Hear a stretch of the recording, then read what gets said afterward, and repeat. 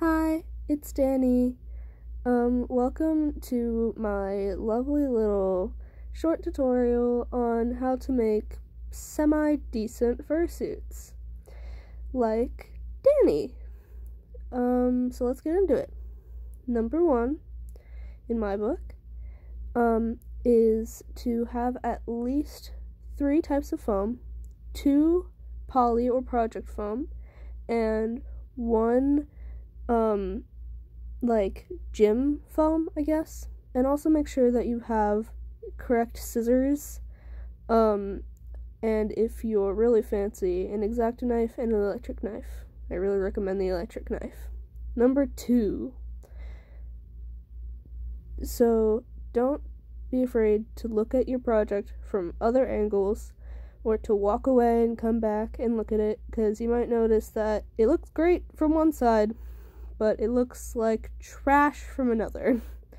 This definitely happens a lot with my little gecko. He's just weird like that. Number 3, be sure to make sure that your base fits properly. Add whatever foam you need to on the inside before you line it, so that when you actually wear it, it doesn't move anywhere. See, before I added that base would go everywhere. Number 4, be sure to line your heads. I mean, you don't have to, but I strongly suggest it.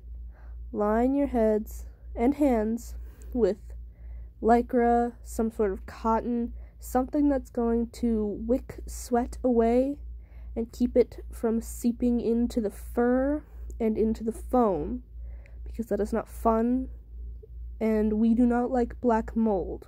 We don't like toxins in our lungs. Number 5, use a black Sharpie for everything. It is your friend. White fur, any kind of fur, outline it on Sharpie. When you make eyes with your lovely little buckram, whatever you want to call it, clear.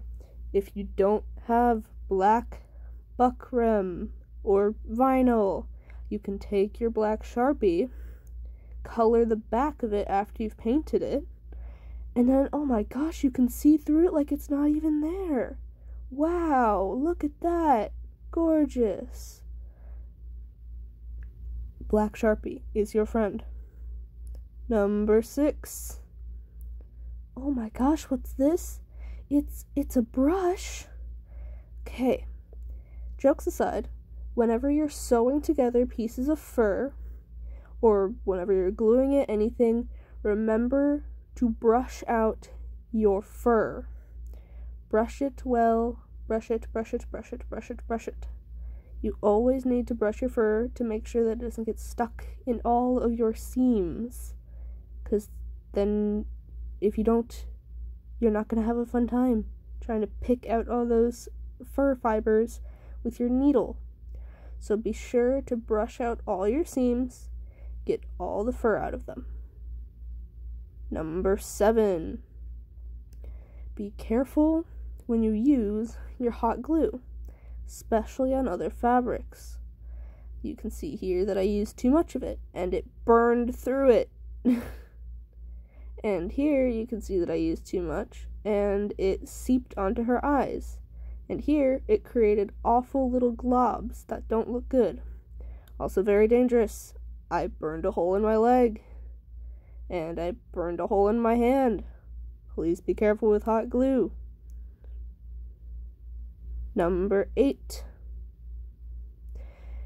Please do not beat yourself up about a horrible looking fursuit when it's still in its earliest stages. Please be gentle with them.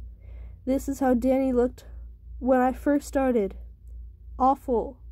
Then she got eyebrows. A little bit less awful. Then cheeks, which ended up looking decent. A lot better. And then obviously her ginormous ears. Looks great. Then she got fur, she got her skin, and then she was finished. And she doesn't look half bad. Do not give up. Number 10, yay!